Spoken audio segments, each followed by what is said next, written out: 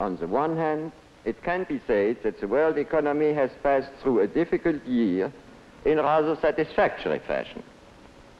On the other hand, it is also evident that the authorities responsible for economic and financial policy face several major problems or challenges, both in the immediate future and for the longer run.